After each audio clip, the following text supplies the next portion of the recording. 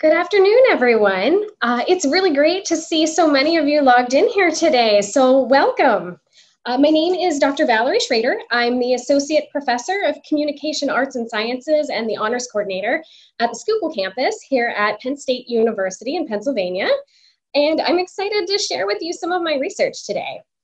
So first, I just would like to thank Penn State Schuylkill for making this possible, especially to Sam Bowers and to Leah Morrison in the Strategic Communication Department, as well as John Peters, Vince Mitchell, and Julie Meyer, who are our Zoom and IT experts, and to Darcy Medica, the Director of Academic Affairs. And thank you all for taking time out of your busy schedules to come and join us to chat about Outlander and public memory today. Welcome. So before we get started today, I thought I would just briefly tell you about how this project sort of came to be in the first place.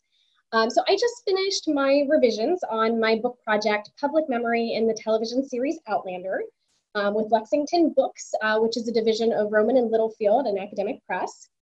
And we're hoping that the book will be out at the end of the year, so fingers crossed it'll come out soon. This project's actually a little outside my usual wheelhouse. So I usually publish on rhetorical messages and musical theater, actually. Most of my research publications are on shows like Hamilton and Wicked. So I sort of stumbled into the Outlander project about 2 years ago when 3 of my honor students wanted to do a communication conference panel on public memory and popular culture. So they needed a 4th panelist, and I happened to be watching Outlander at the time. And I thought, well, something just clicked. Let's go ahead and do a project on this. So the Outlander project was born, and a few months later, I got to teach a course on it at my campus. And we actually planned a week-long study abroad trip to take some of my honor students to Scotland in conjunction with the course. Now, unfortunately, because of the pandemic, study abroads got canceled, including ours. So while I had to cancel everything that was originally planned for my class to travel, I did end up rebooking the trip as a personal research trip. So basically, I could experience all of the public memory places that we're going to talk about today for my book project. And I took lots of photos, some of which you'll see today, and a lot of videos for my students who I call Moliana, which is my students in Scottish Gaelic. And for those of you that know Scottish Gaelic, forgive my pronunciation. I'm originally from Pittsburgh. So Scottish Gaelic's a little outside my wheelhouse. But I took a lot of photos from the trip, and I'm going to share some of them with you today on these slides. And I even have a short video to show you that I took for Moliana in class. So actually on this first slide, if you can see it, that's actually Blackness Castle, which is Fort William in the show. That's me with my husband and my best friend outside Blackness Castle. So today I'm going to go over some topics that we covered in class, and I'll go into detail on some of the stuff I talk about in the book. So first I'm actually going to start with my research method of rhetorical criticism and what public memory is. And I know that's a little boring, but we always have to set up our theory and our method before we get into the actual fun research. And then we'll apply it to Outlander. So I'd also like to note that we have a chat box function down at the bottom of your screen that you can post questions. So if you have questions, feel free to post them in the chat box, and I'll try to get to them at some point in the presentation. I know a few of you had submitted questions early, so I do have those with me as well, and I'll answer those at the end of the presentation as well. And there's also a poll function. It's the first time I'm using the poll function down at the bottom of your screen here. And I'm going to try to make the webinar a little bit more interactive so that you guys can participate in the polls. And you'll find both of these down at the bottom of your screen. So let's try out the poll function to get started here. So if you go down to where the polls are, there's a question, and I'm going to launch the polling here. And I think it's probably going to launch all of the questions, but we only need to do the first one here. So if you go ahead and look at the first question, it asks you, what is your experience with Outlander? I'm new to Outlander. I've seen the television show, I've read the novels, and I've seen the television show and read the novels. So go ahead and click whichever one fits you. And I know we have a lot of major Outlander fans here, so I have a feeling we're probably going to see those last 3 checked quite a bit.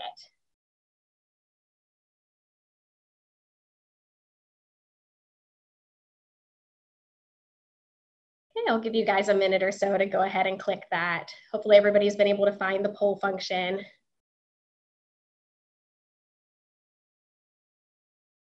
It's okay if it's not working for you too. I know sometimes we have a little bit of issue with technology. So if it's not, it's okay. Don't stress about it.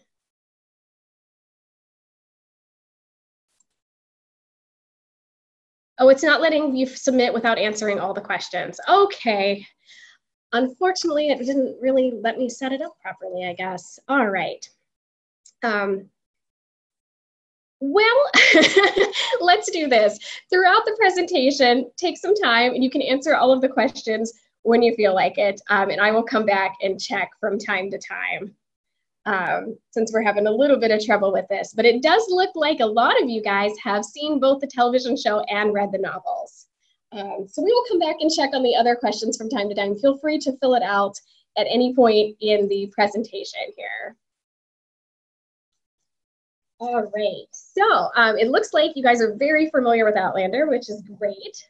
Now, before we get into talking a little more about Outlander, I do want to go briefly over the method and the theory so that we understand how to apply that to our text. So if I can go on to the next slide here, I'm going to talk a little bit about rhetorical criticism as a research method. So I'm a rhetorical critic. That's what I do for a living. That's how I do my research. And different researchers, different academics do different kinds of research. So if you're a scientist, you're probably doing things like lab work and field work. If you're a social scientist, you might be doing some stuff with statistical analysis. So I'm a rhetorician. And so what I do is I study text. I do a close analysis of the text using theory to, depending on how you want to look at it, discover meanings in those texts or to create meanings in those texts. And so these texts, when we talk about this, these are basically any kind of cultural artifact, something that holds meaning for a community. So these might be speeches, they might be films, they might be songs or museum exhibits when you go to a museum. A website could even be analyzed as a text. I usually study a lot of musical theater, so for me, a lot of times it's a play or a musical. And obviously television shows are also text because Outlander is a text as well. So in communication studies, we apply rhetorical or communication theories to text, and public memory is one of those that we'll talk about in a minute here. But it is important to note that as a rhetorical critic, you might actually find multiple messages in a text, and different people interpret text differently. So you might have the same text, but one person would see it one way and another person would see it another way. And basically, as a rhetorician, your job is to make your case for your interpretation. And we do that by providing evidence from the text and interweaving it into theory so that we can back up our argument, essentially. So that's what rhetorical criticism is. And now I'll go ahead and get into our theory briefly here. So public memory, what is public memory? So I like to use John Bodner's definition from 1994 here. I think it's pretty comprehensive. And he basically defines it as a body of beliefs and ideas about the past that help a public or society understand both its past and present, and by implication, its future. So in other words, public memory is beliefs about the past that are shared by a particular group. And this group can be a very small community, or it can be an entire nation, or anything in between. And public memory is often created through memory places, things like memorials or museums, but it can also be created through different forms of media. A lot of times they study digital archives, but things like films and television shows can also create public memory. Now, it's important to note that public memory is socially constructed through communication with other people. And basically what that means is that we can't have an individual memory. Like, that's a different thing. That might be something we study in psychology. We each have our own personal memories. But when we're talking about a collective memory or a public memory, that's something that's shared among people. So we can't have one person have a public memory. Public memory is something that's shared by a community. And it tends to serve particular functions for the group that shares it. It's also important to note that public memory doesn't always align with documented history. It's not the same thing as documented history. So when we think of documented history, we think of like what you learn in your history book. And generally documented history tries to be objective, right? Tries to set things, as objectively as possible. Whereas public memory, it's inherently subjective because it takes meaning from the community that shares it. So to give you an example of what this looks like, a few years ago, I was reading a study by Rodinger and DeSoto, who were psychologists, and they had surveyed 300 people in the US. And they found that 71% of their respondents believed that Alexander Hamilton was a US president. Except Alexander Hamilton wasn't a US president. He was a founding father, but he was never elected president. So in this case, 71% of the respondents believe that he was. It's embedded in public memory, but it's not the same as documented history. So the two are a little bit different, and I hope that that'll sort of illustrate what I mean there. So to go a little bit further into our theory before we introduce Outlander, there's 6 assumptions that Blair Dickinson and Ott note in their book, Places of Public Memory in 2010. And I think these 6 assumptions basically kind of sum up the majority of the theory. So the first one is that public memory is activated by present issues, concerns, and anxieties. So basically this means that we think about the past because something in the present prompted that. So for example, you may have seen on social media, or you've seen articles posted about the 1918 flu. There might be some pictures and things like that. And really, we didn't think much about the 1918 flu for years, but because we're currently in the middle of a very big global pandemic, we think of probably the last time we had something this widespread, and that was probably the 1918 flu. And so now we're seeing more about the 1918 flu because we're in the middle of the coronavirus pandemic. So because of current issues, we start to think about the past. The second one is that public memory narrates shared identities, constructing senses of communal belonging. So public memory can create communities just as communities can create public memories. So for example, if you visit the Statue of Liberty in New York City, it gives us sort of a sense of what it means to be American, right? Our shared American values by seeing the Statue of Liberty. The third one is public memory is animated by affect. And this is sort of a fancy way of saying that emotion is connected to public memory.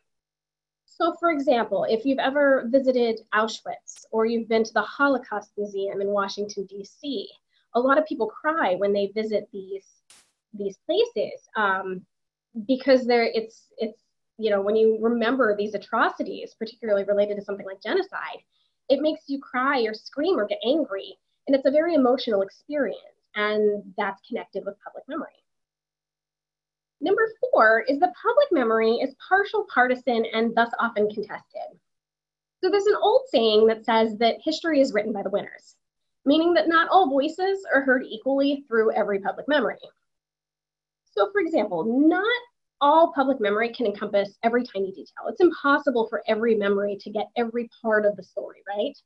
And so what we do is when we tell a story or we remember a memory, we kind of focus in on certain details and we have to leave others out just because it's impossible to encompass everything.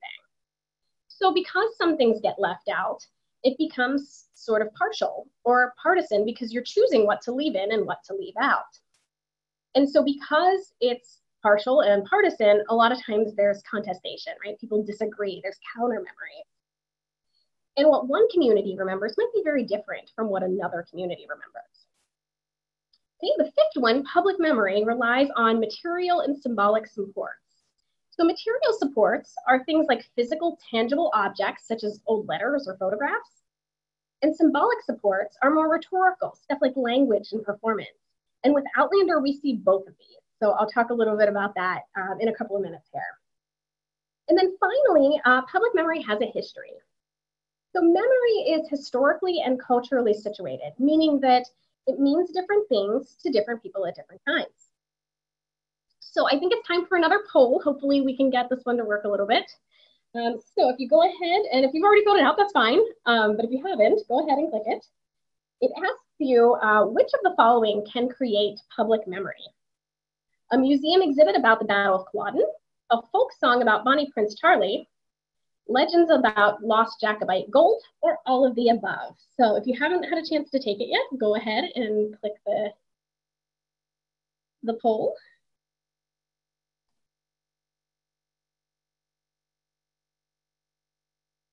All right, so it looks like, wow, a lot of you guys picked all of the above, and you're right, actually.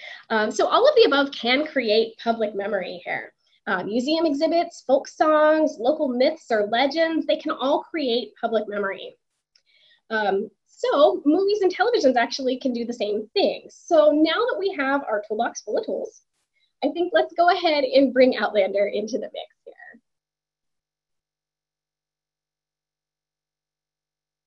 All right, so Outlander started as a book series, as you guys all know. 8 books are currently written by Deanna Gabaldon, who is planning for 2 more. Hopefully book 9 will be released in 2020. I know we're all anxiously awaiting that. There's been 25 million copies sold since 1991, and it's been translated into 34 languages. So it's a very popular book. And if anyone happened to watch The Great American Read, this was on PBS, I think last year. It was voted #2 best loved novel in America. It lost only To Kill a Mockingbird, and it beat out things like classics that were like Jane Eyre and Little Women, and popular books like Harry Potter or Lord of the Rings. So Outlander was actually voted #2, which is pretty impressive. So this popular book series became a very popular television series. In 2014, it emerged onto the Starz platform, and we currently have 2.1 million likes on Facebook and 519,000 Twitter followers, so it's pretty popular.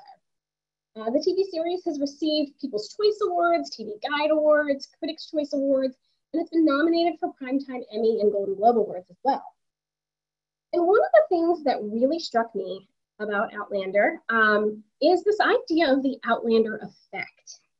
And this is basically that the television series sparked a rise in Scottish tourism. So people were seeing the show on their television screens, and then they were going to Scotland to visit these places. So the show came out in 2014, and by 2016-2017, Blackness Castle, or Fort William that you guys saw at the beginning of the slide, saw a 72% increase in tourism, and Duncastle, which is Castle Leoch in the series, saw a 50% increase. By 2017, Scotland had actually begun to outperform the rest of the United Kingdom in terms of tourist numbers. And by 2018, so many tourists had gone to the Fraser Stone at the Battle of Culloden, the Culloden battlefield, that the ground around the marker started to erode, and the area had to be closed off for repairs temporarily. So that many people were going and visiting it. So to give you a quote from Stephen Duncan of Historic Environment Scotland, featuring an Outlander has opened up our sites to a whole new audience, inspiring more and more visitors to come and discover the history behind these places, further demonstrating the enduring value and significance of heritage attractions in Scotland. So I think it's really interesting that this television show has sparked this in a way that we haven't really seen with other television shows in other places, at least to this extent. So that really got me interested in this project. So just to briefly, before we go into some examples here, give you the basic setup of the book. And I should go back a minute here. So this picture over here, this is Linlithgow Palace. This was where Wentworth Prison was filmed, though you would never know it from these, gorgeous facades here. This was actually the birthplace of Mary, Queen of Scots. So, and over here we have the Fraser Stone on this next slide here. So like any book, we have an introduction and conclusion chapter, but for the rest of the seminar today, I'm going to look at these 4 middle chapters a little bit more. So I look at public memory of 18th century Scotland, public memory of the Jacobite Rebellion of 1745, public memory of place, and this includes those scenes that were filmed, that represent France, when they go to France, when they go to the Caribbean, and then finally chapter 5, which ended up being the longest chapter, believe it or not, on colonial America. So all of these chapters, we go through and we discuss public memory through being created through a number of elements or material and symbolic supports, as Blair, Dickinson, and Ott call them. So on this next slide, I'll talk a little bit about how public memory is created in Outlander through these different elements. So the first one I want to talk about is this concept of sound elements. So language, dialect, and accent, and music. So in Outlander, the Scottish Gaelic French, German, Mohawk, and Cherokee languages are all often worked into various characters' lines.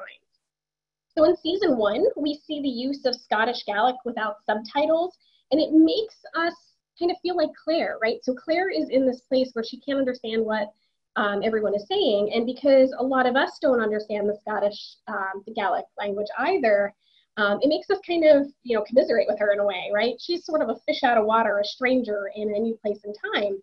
And so while she can't understand the words and we can't understand the words, it builds that sort of identification with our protagonist. The other languages also create sort of a sense of culture because language and culture are very intertwined. So by featuring these other languages, Outlander is creating public memory between a connection of language and culture. And dialect and accent play into this as well.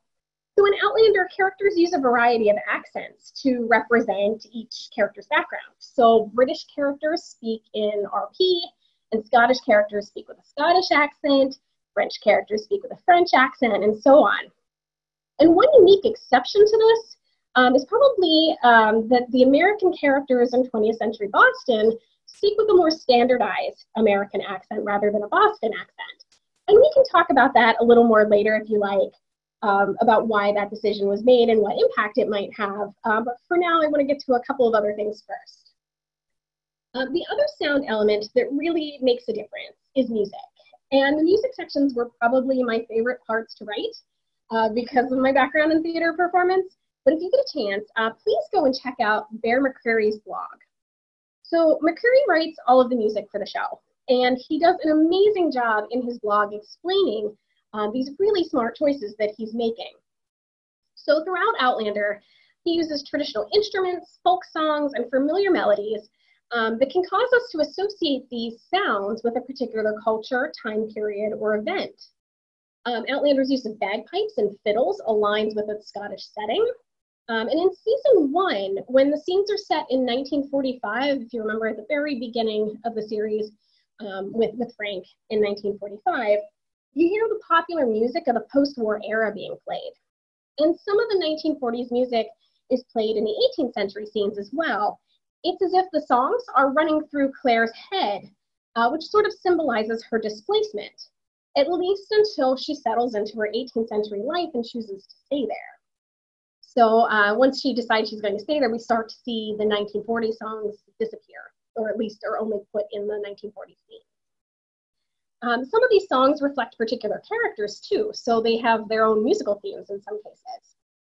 When we get to season 2, some of the scenes that take place in France in the 1740s feature Baroque-style harpsichord, violin, and chamber string music, while scenes that take place in the 1960s and 1970s feature popular songs from the 1960s. In season 3, traditional Caribbean percussion instruments like congas, quintos, and shakers are all used to create a sound that viewers would associate with the islands of Jamaica and Hispaniola. And in season 4, percussion instruments and rattles are used in scenes that feature the Cherokee and the Mohawk, and pioneer life is represented through the use of bluegrass instrumentation. Now, on rare occasions, Outlander does incorporate a non-period song to make a statement, to foreshadow a plot line, or to bring out the emotion in a scene. And again, we can talk about that a little bit later if we have some time. But I would like to move on to our next type of elements here, and these are called mise-en-scene elements. Now, mise-en-scene elements are visual elements that set the stage for the action in a film, a performance, a TV show. So these are the visual things that you see on your screen. And probably the most obvious one is the filming locations. And I do want to get to that, but I have a whole slide on that a little bit later. So if you could just hang tight a little bit longer about the filming locations, I would like to start with costumes instead. So one of the things I'd like to talk about with costumes is the use of tartans. So tartans are those plaid, the plaid kilts and the plaid dresses that they wear. And you'll notice that the tartans are used a lot in Outlander, especially in the early seasons. And tartans right now are very much a source of Scottish clan pride, right? I'm from Clan McCullough, and I have a little pin that has my tartan on it. And the interesting thing is that these tartans that we have now may or may not actually be the same tartans that were worn in the 18th century. So after Culloden, the British banned the tartans. The British actually banned a lot of things, and one of the things was tartans. You guys might remember a scene, I think it was in season 3, where Murtaugh gets in trouble because he has a little swatch of a tartan, and tartans are banned. So by the 19th century, though, Victorians were trying to bring back the tartans, mainly because Queen Victoria has Scottish heritage. But much of what we associate as a clan's particular tartan now is actually based on the Victorian research, and may or may not actually be what people actually wore in the 18th century. Plus, each clan had different tartans, so they might have had a hunting tartan and a dress tartan and maybe a few other tartans. So what we associate with a particular clan may or may not actually be what that original tartan looked like. So this created a real challenge for Terry Dresbach and her costume team. So they decided that what they would do is use dyes that were readily available in the 18th century, particularly in that area of Scotland, to make the fabrics for the dresses and the kilts. And that's why you'll see the Fraser and Mackenzie tartans in the show. They look a little similar because they would have had access to the same dyes. And for book readers in the audience, you know, the description of the Mackenzie and Fraser tartans in Diana Gabaldon's books isn't the same as the tartans in the show, and this is why, because they chose 2 different ways of representing them. So some other costumes that are used as mise-en-scene elements here include the season 2 costumes in France that are these bold, extravagant hoop skirt dresses and embroidered men's vests that reflect 18th century upper-class French society. And some of these costumes are later adjusted for season 3's Caribbean episodes. If you look in, say, for example, the ballroom scene with what Claire and Jamie are wearing, those are, you know, the season 2 costumes that have been adjusted because they would have had very limited outfit choices after sailing across the ocean. And then season 4 highlights colonial dresses and men's tricorn hats and clothing that is worn by the Cherokee and Mohawk that reflect both the time period and each tribe's color symbolism. So episodes that take place in the 60s are kind of interesting too, because these feature costumes from the living memory of Terry Dresbach and her costume team, which creates public memory in a little different way than the costumes in eras where people didn't live. So lots of folks have lived through the 1960s and they might remember, oh, I had a dress like that, or I remember that costume. Whereas, you know, you can't do the same thing with something that's set in the 18th century because none of us lived through the 18th century. So Dresbach actually has talked about how she loves designing the 1960s clothing, particularly Brianna's, because they're close from her childhood.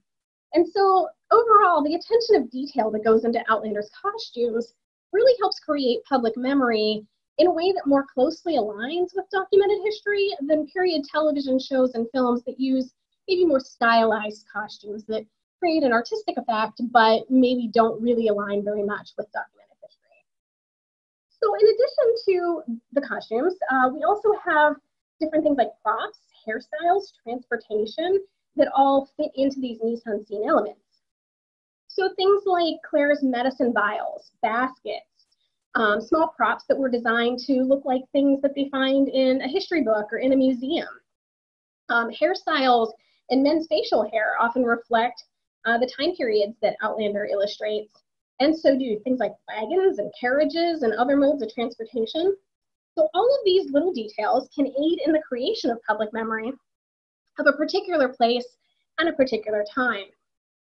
And then the last element, or a group of elements, I guess I should say, that we're going to talk about is acting and directing choices. And these choices can really impact the creation of public memory as well.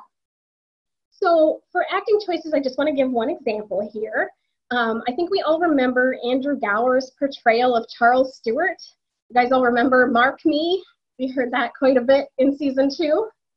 So Andrew Gower's portrayal of Charles Stewart allows us to understand why the Bonnie Prince was so persuasive, even while he made some very serious tactical errors. And we're invited to see him as an idealistic, impassioned man with delusions of grandeur and a belief in a God-given mission. And this allows us to understand maybe why Stewart might have done the things that he did in real life based on that portrayal. And this can really be said by any of the actors that play real historical figures. So we see other historical figures in Outlander as well. We remember maybe Governor Tryon or George Washington in this recent last couple of seasons. You know, King Louis XV in season 2. And so for the actors that are playing these historical figures, they have sort of that opportunity to shape public memory of these particular figures, which is kind of cool. And then directing choices can also make a difference here. So the example I'd like to give with this is the Battle of Culloden. So it was filmed as a series of flashbacks in Jamie's mind rather than one long battle sequence. So if you remember the first episode of season 3, when you know, Jamie is experiencing these flashbacks of the battle, and that's how we experience them as viewers. So the decision to do this was actually done for financial reasons, because it's very expensive to do a full reenactment, you know, that would have all of those costumes and all those people, and it would be a very expensive thing to do. So they chose to do it for financial reasons, but what it results in is a more personalized view of the battle, because we see it through Jamie's eyes. So essentially, we're seeing a representation of what a Jacobite officer might have experienced at the Battle of Culloden, and this personalized account might create more of an emotional connection that we see in public memory. So before we start to move on to, I have 2 examples that I want to go over today in a little more detail, but I'd like to take a look at our poll again for one more poll question here. So this one asks, before watching or reading Outlander, how familiar were you with the Scottish clan system? Very familiar, somewhat familiar, slightly familiar. Almost everything I learned about the Scottish clans is from Outlander, or what's a Scottish clan? And it's okay if you're asking what a Scottish clan is. All right, so we have, most folks are sort of in the middle here. So if somewhat familiar, slightly familiar, or you learned a lot from Outlander. So that's really cool. I'm probably in that bucket as well. I would probably say that before studying this, I was probably somewhat familiar, or maybe slightly familiar, but I definitely wasn't very familiar. Oh, before I move on here, this is Courops, the pictures here. This is Cranesmere. This is where Galus and Claire were picking herbs. And then this is a picture of the town, some of the cobbles I thought were really cool. All right, so let's go on to the next slide here. By the way, this is Castle Leah, or Dun Castle. And we're going to talk a little bit about the Scottish clan system right now. So Outlander portrays the Scottish clan system by using Clan Mackenzie in season 1 particularly, and to some extent season 2, as a representative example. So we learn about the clans through Clan Mackenzie. So to use Maclean's definition from 1995 here, a clan was an independent principality, a group of individuals owing loyalty to no one but their chief, while it was the duty of the chief, like the monarch of an independent state, to pursue whatever line of conduct corresponded most closely to the interests of his clan. And so the clan was governed by a chief or a laird. His advisors were called chieftains. You guys remember Dougal was the war chieftain of Clan Mackenzie. And the heir was called the Tanist. So that ended up being Hamish, if you guys remember little Hamish. The chief ruled over all. So he made all the decisions for the clan, he passed judgment, he kept order, he declared war, he threw the best parties, right? So he was kind of in charge of everybody. Tanistry was the system that they used to choose an heir, and it was different from the English primogeniture system that we might be familiar with. So in the English primogeniture system, the oldest son inherits, and it's always the oldest son. Whereas in Tanistry, it's a little bit different. So Tanistry is a system of choosing an heir from a number of individuals, and they all have hereditary claims. These are most often being chosen as their male clan members who had great-grandfathers that were chiefs in the past. But there might be, you know, a whole group of them that you get to choose from. So it's not that this one person necessarily has to become laird. It's that you have a group of people that you can choose from, you know, who you think would be best to lead the clan. So in Outlander, we see these concepts being illustrated through Clan Mackenzie. So Colum is our chief, or our laird, if you guys remember Colum, and he's always showing hospitality and wealth through these grand banquets that he throws. And they always have wine and music and food. And he's always thinking about what is best for the clan. And this sometimes puts him at odds with Dougal, right, his brother, because Dougal is most concerned with getting a Stuart king. So for Dougal, it's most important that we choose the king, right, as a national priority. Whereas for Colum, it's most important that he does what is right for the clan. So I guess in a way, we can kind of think of it as being national versus local elections in some ways. So anyhow, if you're thinking, if you keep thinking that Colum's ultimate goal is to put the clan first, right, everything else that he does starts to make sense, because he makes some choices that we might not choose, right? So for example, he insists on Claire staying at the castle as a healer to provide medical care for his clanspeople. So we see it through Claire's eyes, and this isn't fair to her. She wants to go back. But, if you see it through Colum's eyes, he's providing a doctor to care for his people. He gets Dougal to father Hamish, or at least he's aware of the whole situation, to ensure a continuation of the clan. And then he gets angry at Jamie when he marries Claire, because he thinks that Jamie's probably the best person to lead Clan Mackenzie after his death, and knows that the clan would never accept Claire as Lady of Clan Mackenzie because she's a Sassenach. So this is also why he doesn't really help her when she's arrested for witchcraft. He's like, well, all right, just let it happen. So when we start to think of it that way, we start to kind of understand why Colum's making these decisions, and some of these decisions may not be very good decisions, or at least how we see it, but the objective here is to try to put the clan first. So in addition to this, we see tanistry in Outlander a little bit here. So in episode 4 of season 1, Jamie is put in the precarious situation of having to decide whether or not to pledge allegiance to Colum. If you guys remember when Claire tries to escape the castle and Jamie finds her and brings her back, and then he gets stuck trying to figure out what to do. So Jamie belongs to Clan Fraser, right? But his mother was a Mackenzie, and Colum's his uncle, so he technically would be in the line to be a potential Tannist. Now, if he swears allegiance to Colum, he'll be in the running to be chief after Colum's death, due to the system of Tanistry. Now, if you remember Murtaugh kind of commenting on this, he predicts that Dougal, who hopes to be declared the Tannist, would be willing to kill Jamie if Jamie should swear allegiance. Now, meanwhile, if Jamie doesn't swear allegiance to Colum, Colum might be angry, and his clansmen might kill Jamie, who they would see as a traitor for not doing the oath. So Jamie adeptly avoids this, right? He swears his friendship and allegiance, and he swears his obedience to Colum as long as he's residing on Mackenzie lands, but he maintains his own oath to his own clan.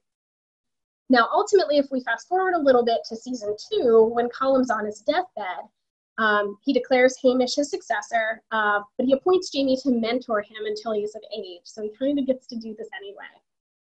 So in his decision selecting who's going to serve as mentor to the Tannist, Colum does what he believes is best for Clan Mackenzie, showing the Tannistry selection process in action, essentially.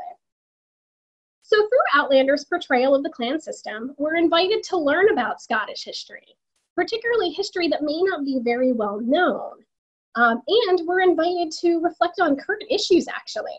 So for example, when we reflect on Colum's leadership, or really, if you fast forward all the way to seasons 4 and 5, Jamie's leadership in later seasons, it makes us reflect on what qualities make a good leader, and these difficult choices that leaders often have to choose. And so we see that connection here. So before we get to our next example, let's take a look at the poll again. I'll go back up here, and my next question for you is, were there witch trials in the 1740s in Scotland? Oh, and this one we have a whole mix. All right. So some folks are saying yes, some folks are saying no, some folks are saying not sure. Well, that's what we're going to talk about next. So let's go ahead and flip to the next slide here. And our second example is about witch trials in 1740 Scotland. And also this is Cranesmuir or Curas. You can see the pillory. Obviously there would be no car there if we were, an Outlander, but as I was there in 2020, we had a car. So let's talk just briefly about witch trials here. So while many aspects of the events that occur in Outlander are based on documented history, the series does take some artistic liberties with certain events for the sake of storyline and character development. So probably the most noticeable instance in season 1 is in episode 11, when Claire and Galis Duncan are tried as witches. So the episode takes place in the early 1740s, but as Diana Gabaldon observes in her interview with Ashley DeLuca of National Geographic, the last witch trial in Scotland took place in the 1720s. So witchcraft was a crime in Scotland from 1563 to 1736, with the last execution taking place in 1727, and most prosecutions occurring between 1590 and 1662. So Gabaldon states that she wrote the witch trial plotline intentionally, despite knowing its timeline didn't quite align with documented history, justifying its existence as an ad hoc affair that didn't make it into history. So there probably weren't any witch trials in the 1740s. Those would have ended by the 1720s. But because of the storyline and the plot line that we'll get to in a minute here, they chose to leave it in. So though there weren't really witch trials in Scotland in the 1740s, the details of Claire and Galis's trial actually aligns pretty closely with descriptions of witch trials in Scotland. So for example, they're targeted by other members of the community because they used magic. So you might remember the scene where Galis was attempting to summon Mother Nature, and Claire practiced medicine. And for most 18th century Highlanders, they didn't really see the difference between medicine and magic. There was a very fine line, and they kind of assumed they were the same thing. So in addition to, kind of being targeted because of their use of quote, magic, they also found, you can also see how the case was built against them on flimsy hearsay evidence, and it's coming from people that have grievances with them. So in the 17th and 18th centuries, most accused witches were accused by people who knew them in the community and had grievances with them. So these elements are actually very true to what is located in documented history. So even though the timing might be a little bit wrong, the details are pretty close. So the witch trial, though its timing is historically inaccurate, it plays an important role in the development of Outlander's story and characters. So Claire's traumatic experience at the witch trial prompts her to confess to Jamie that she has traveled back in time from the 1940s. And Jamie believes her and takes her back to Craignadoon so that she can return home. So when she decides instead to stay with him in the 18th century, their bond is strengthened. And so in addition to developing the characters and their relationship more fully, the aftermath of the witch trial also turns what was once Claire's story into the couple's story. So we actually end up with two protagonists then. And it further develops the plot of the series. So in this case, the witch trial serves more of a literary function than a memory function. But it might cause us to reflect on the history of witch trials, as well as issues that can even impact us today. Because remember, public memory is always related to the present. It's not something that's just historically situated. There's that connection. So, for example, scapegoating of an outcast is something we still see today. The reliance on this flimsy hearsay evidence as truth instead of researched fact-based evidence. And mob mentality that generates from fear and causes a community to turn against outsiders or even one of their own. So these are still things that happen now, even though it might be a little bit different setting than it would have been in the 1700s. But you see this connection between public memory, history, and the current time period. So before we get to our last topic, we have one more poll question for you guys. If you haven't had a chance to fill out the poll, please go ahead and take a minute here. So the question that we have for you at the end here is, have you ever visited any of the filming locations in Outlander? Because I did promise we would talk about filming locations. That's what's coming up next. So it looks like it looks like most folks are saying not yet, but I hope to someday, and I hope you do too, because it really is a great experience. And it looks like 28% of you said yes, you have been to Scotland, which is fantastic. A few folks aren't interested, and that's fine. And we do have 1%. Somebody said that they've been to the North Carolina sites, which is awesome. So that's something that I'm really interested in as well, maybe a future research project here. So let's go ahead and get to the next slide. All right, so the first season and some of the second season in Outlander are filmed in the Scottish Highlands. So this is where the Highland clans once lived and where the Battle of Culloden took place near Inverness. And this allows us to see the physical landscape of events that took place that basically creates a visual image of public memory that the series co-creates with us as audience members. So this visual image of place is associated with public memory is really similar to what you might experience as a visitor to, a place where you go to a battlefield, for example, or something, a physical place like that. And really, this is what is sort of contributing to the Outlander effect, right? We see these places on our television and we want to go and visit them because they're beautiful. Now, however, while in season 1, the events that we see on our screens take place in Scotland where the scenes are also filmed, in seasons 2, 3, and 4, filming locations actually differ from their on-screen representations. And this is actually a pretty common thing. It's kind of rare that, Outlander does film the Scottish scenes in Scotland. Most places, film in a studio or, a different location. So now it does do this in these later seasons. So 18th century France was actually filmed in the Czech Republic. The Caribbean islands were filmed in South Africa. And the colonial North Carolina scenes were filmed in Scotland, actually. So I wonder, how does this impact public memory of place? And are we going to see the same Outlander effect happening in these places as we see in the Scotland locations? So really, this raises a number of questions that future research may want to look at, particularly through audience analysis studies. So they're a little outside my field of rhetorical criticism, but they're things that, future researchers may want to take a look at. So do we notice when a filming location aligns with a represented location or when it differs from that? And if we do notice when it differs, is public memory formed differently than if these two locations were the same? Does this cause confusion for viewers? Does it inspire us to learn more about the history of the filming location or the represented location or both of them? And is that emotional connection that happens with public memory lessened if it's filmed in a different location than when it's actually represented? These are just some of the questions that future research might want to look into in more depth. And before we go and take some questions today, I would just like to share with you a little bit about my own experience in some of these filming locations. But I would kind of like to caveat that I'm only one person and people may have very different experiences than what I did, but this was sort of my take on it. So in March 2020, I was able to go on an Outlander tour to see Blackness Castle, Linlithgow Palace, Dun Castle, and Curas, which is what all these pictures throughout the slideshow were.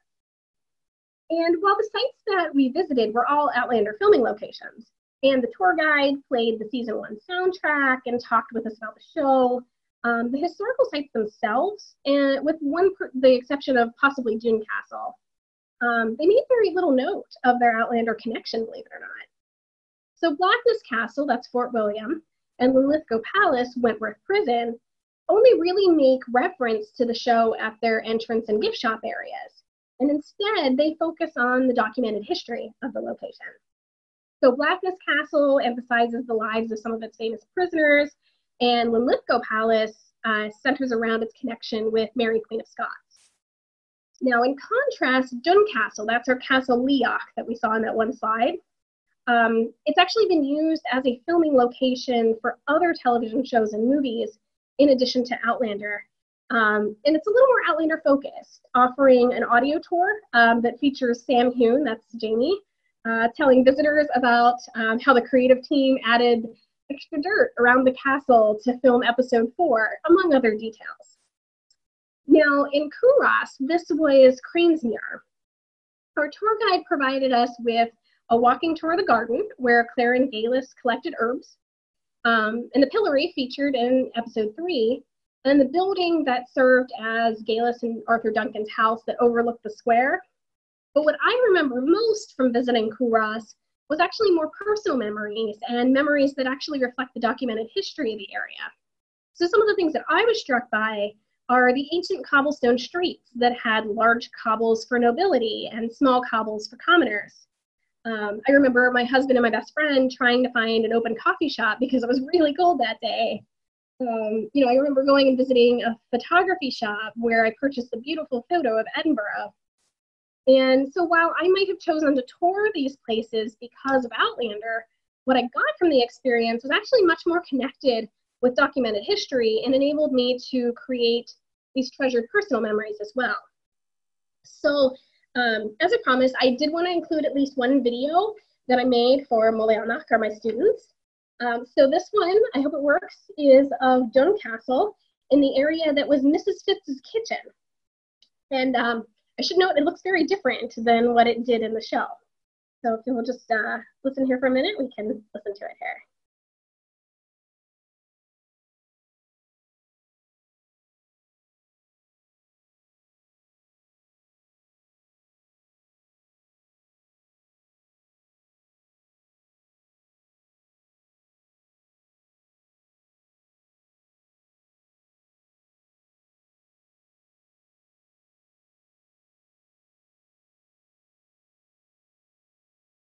Oh, you have no sound. I'm so sorry.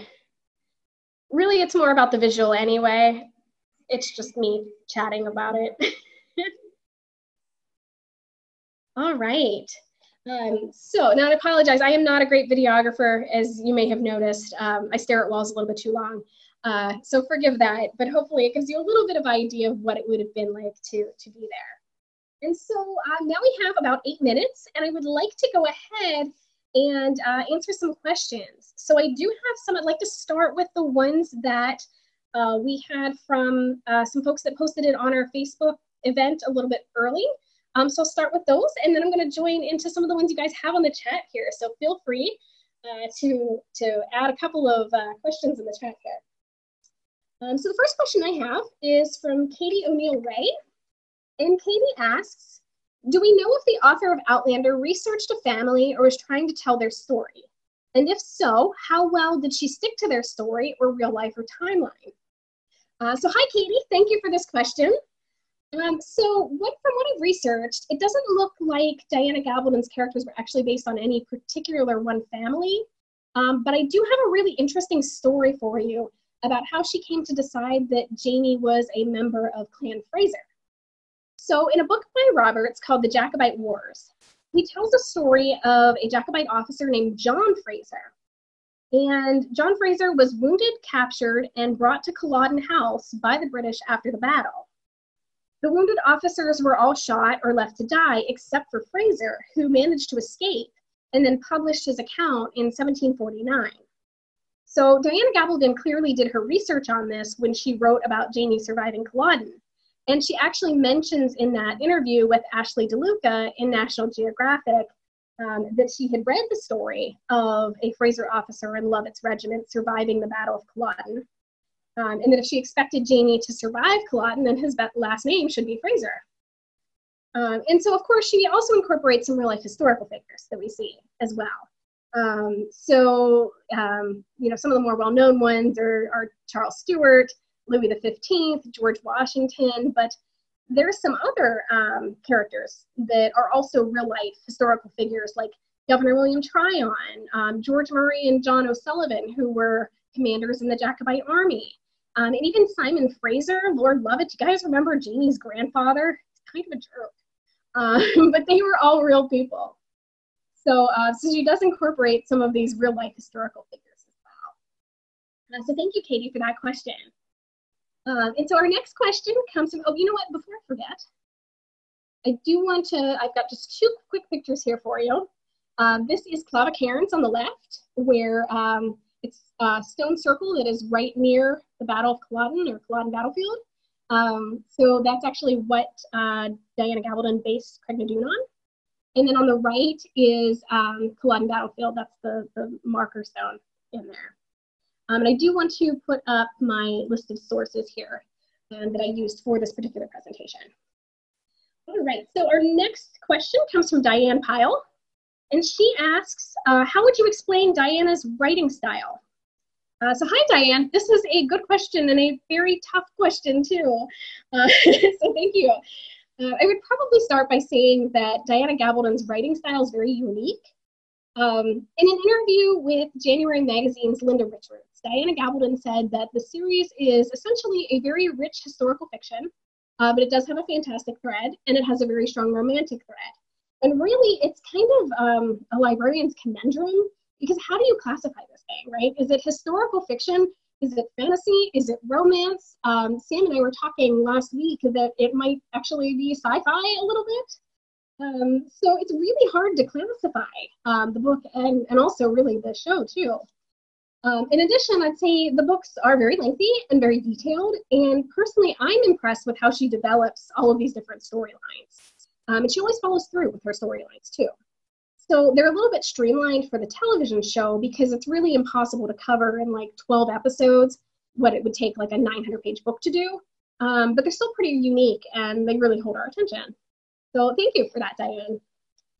And then we have one from Cynthia Jodham, who asks, did you study Scottish history and learn about the clans, traditions, and more? Hi, Cynthia. That is a great question. And yeah, I actually did. I had to learn a lot about the clan system and everyday life in Scotland. So I knew a little bit, but I really had to do a lot of research on this. And actually, probably one of the hardest chapters to write was chapter 3 on the Jacobite Rebellion of 1745, because military history isn't really my strong suit. So I'm always triple checking my sources for accuracy, and it was a lot of reading about battles and things like that. But I really loved learning about Scottish history and the clans. And so I really hope when people are reading, particularly chapter 2, because that was like one of those fun things for me to write, that they'll start to fall in love with Scottish history as much as I did. All right. So let's see here. We've got some questions. Wow, we've got lots of questions in here. Oh, wow. Okay. I'm just going to scroll up a little bit and see what we can find. So, yes, Myra O asked if I was able to visit Culloden.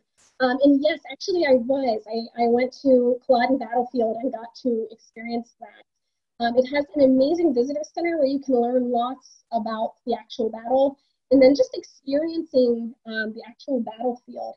It's a very solemn place, and it was really interesting to go and experience that. I also fell in love with Clava Cairns right next door with that. It was very fascinating to be in a place that was, you know, thousands of years old like that. All right, let's scroll up a little bit more here. Let's see, question. Did I tour independently of your research or offer one of the Outlander tours? So I did go on an Outlander tour down through Edinburgh, and so I got to visit a lot of those sites through one of the Outlander tours. And I would recommend going ahead and you know, booking a tour like that if you want to go ahead and see some different areas, you know, rather than just going to one location yourself. It depends on how much time you really want to spend, though. If you want to spend a lot of time in one place, it might make more sense just to go to one area for the day. But if you want sort of a, you know, a smorgasbord of all of the different filming locations, then a tour is a good idea. Let's see here. I think we've got time for maybe one more. I'm looking for question marks really here. All right. You guys have some fantastic comments, by the way. Yes, the webinar will be recorded a little bit later. Actually, yeah, the side stories. Outlander Adventures asks if I use any side stories in my research. So there are lots and lots of historical stuff throughout the book. I'm always kind of going into this is what aligns with documented history and what doesn't. So you'll see there's some side stories that work their way in here. So there's definitely a lot of those throughout. All right, so I think we are just about out of time, but I want to thank you all for your fantastic questions and comments, and for spending the hour with us here. I'm sorry I wasn't able to answer everything, but I hope that you enjoyed learning about public memory and Outlander. And we will make sure that we get this posted on our YouTube channel a little bit later for anyone that wasn't able to attend. So thank you all for participating, and